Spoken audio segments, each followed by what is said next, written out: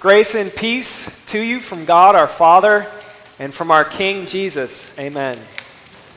The part of the Bible that this sermon is based on is the section from the Gospel according to Luke that Pastor Bitter just read, Luke chapter 25.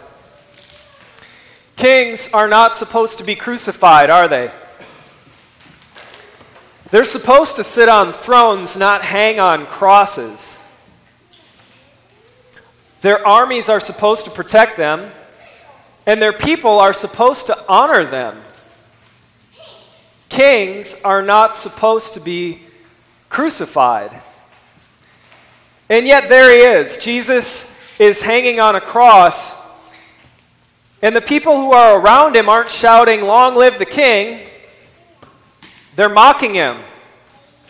They're spitting on his feet and laughing at him and calling him names. Save yourself if you are the Christ, the chosen one of God. A soldier raises a spear with a sponge on it to his dry, cracked lips. "You look thirsty, Your Highness," he laughs. And then with a look of pity says, "Save yourself if you really are the king of the Jews." Kings aren't supposed to be crucified. Why don't the people around him see? Why do so many turn their heads away and so many others point out his weaknesses and heap insults on him? Why is it? Well, it's because he's not the kind of king they wanted, we might say. But is Jesus on the cross the kind of king anybody wants? There's something about how weak he looks, how pathetic and alone he is, that makes us turn our heads away. Jesus on the cross is so uncomfortable. But why? Why are humans either so quick to turn their heads away or else so quick to heap insults on him? Well, maybe one reason is because everything we see in Jesus on the cross is what we're afraid to look at in ourselves. Maybe one reason why people looked on Jesus with contempt is because it was so much easier to point out the condemnation in him than it was to acknowledge the guilt in themselves. Because then it's no longer funny, is it? When we are face to face with our own guilt and our own shame, it's no longer a joke. In the world of addiction, this is what people call denial, this tendency to look the other way, to try and deny the pain and the darkness that we feel in our lives, or to try and drown out the condemning voice of God's law. This is what King David did. You might remember after he committed adultery with a woman who was married to another man. King David, the great king of Israel.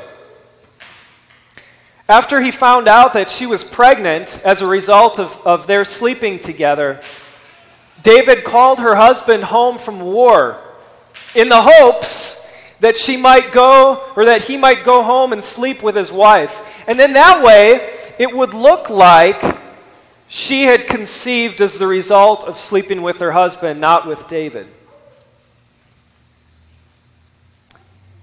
He was trying to cover his tracks. Instead of acknowledging the guilt of his sin, he looked the other direction, came up with a plan to try and silence the condemning voice of God's law. And so maybe that's one reason why it's so hard and so uncomfortable for us to look at Jesus on the cross. And in an attempt to try and drown out the voice of God's law, the condemning voice, we turn the other way. Or in order to deny the pain and the darkness we see in him and in us, we turn and look the other direction. Because it's not just the anguish of Jesus' cross that's uncomfortable for us. It's the shame of it all. He's weak. And he looks pathetic. No one is coming to his rescue, and despair and death are his closest companions. And that makes us so uncomfortable because those are the things you and I fear the most. So let me ask this morning, while we have a moment away from the TVs and the phones and everything else, let me ask this morning, in what ways are you denying the pain and the darkness in your life?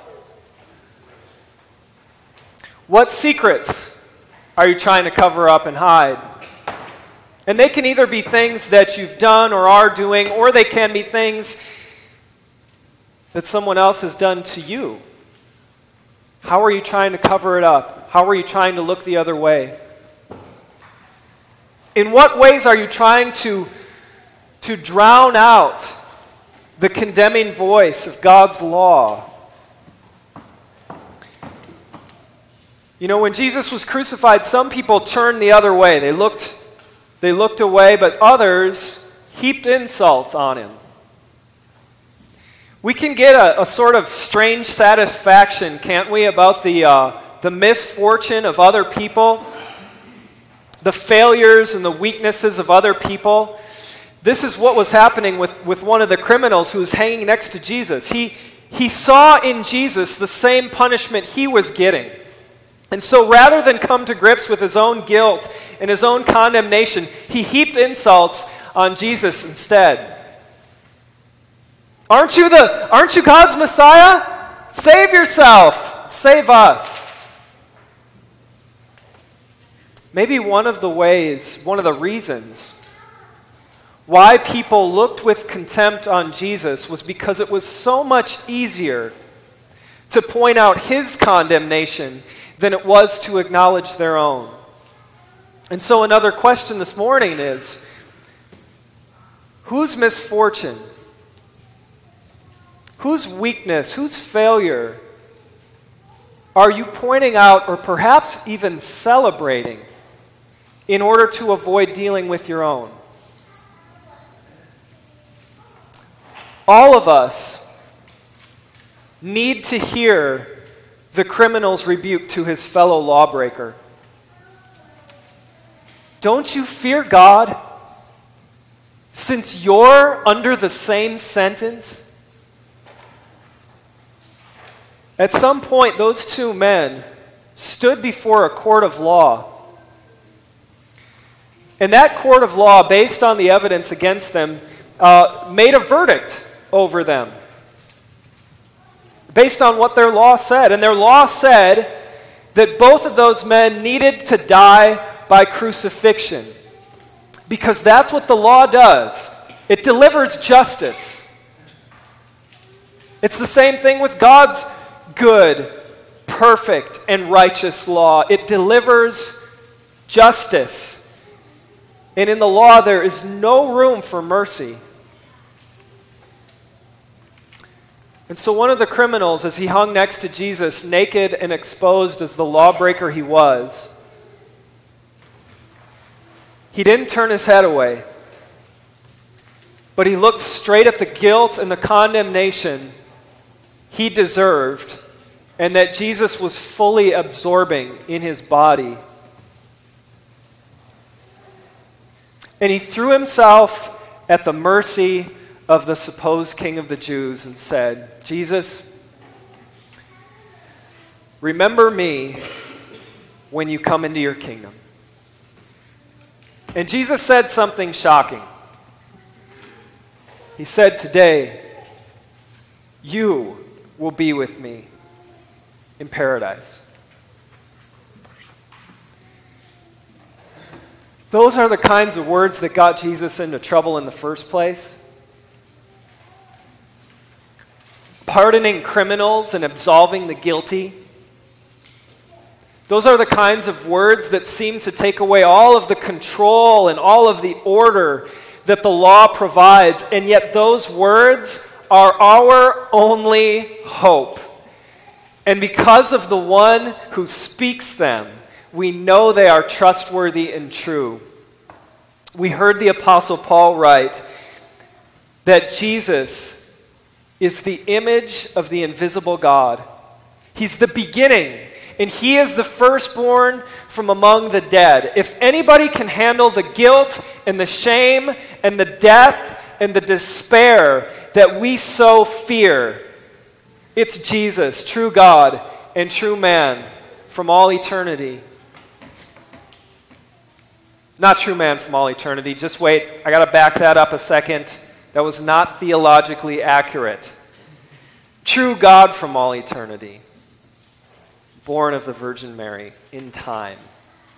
If anybody can handle it, Jesus can.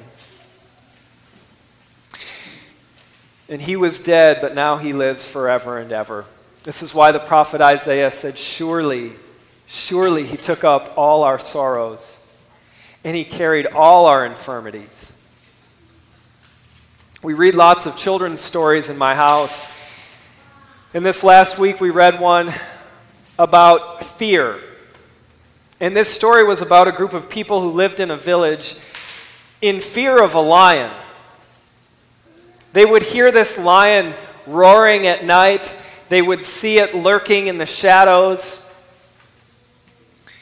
Parents would teach their children to fear this lion, to be very afraid, and never to wander too far from the village, and if they did have to leave for some reason, to take somebody else with them. One day everyone saw something that terrified them. In broad daylight, the lion was standing right outside the village, and 10 feet away from it was a little girl. But being as close as she was to the lion, she noticed something. Its claws were missing, and so were its teeth. And so she shouted back to everyone, "We don't need to be afraid. The lion can't hurt us." And the same is true of the condemnation and the death that we so fear and try to avoid. They can't hurt us anymore.